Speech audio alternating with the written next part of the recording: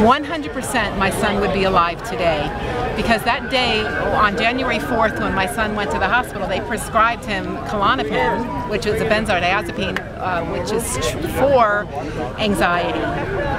You know, cannabis can be used for anxiety, and it wouldn't have made my son kill himself.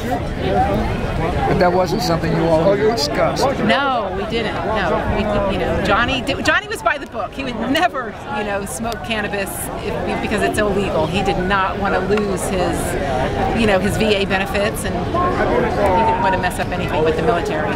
How important do you think this issue is, given the context of an election coming up in November? Do you think this will be an issue in the election? I hope it's not. Just give it to us. The people want it. You know, they didn't fight this hard. They gave us the opioids, right?